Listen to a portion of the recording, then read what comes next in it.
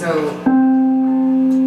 I wrote this song when I was having a really rough breakup with my musician boyfriend, and everything was really crappy. And I was thinking about the first time I ever did mushrooms, which was with Bradley Bailey, of course. It was not my idea. He definitely brought them. And just that, like, suddenly you wake up and you realize there's so much more to the world that you haven't been seeing, you know?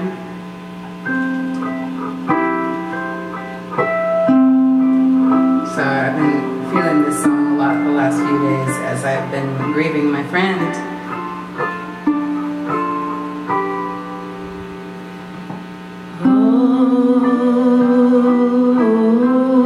Wallowing in sorrows, 'cause I lost someone and I can't forget it. I'm trying hard now to forget it, but there are some things you have to remember. I want to remember. I saw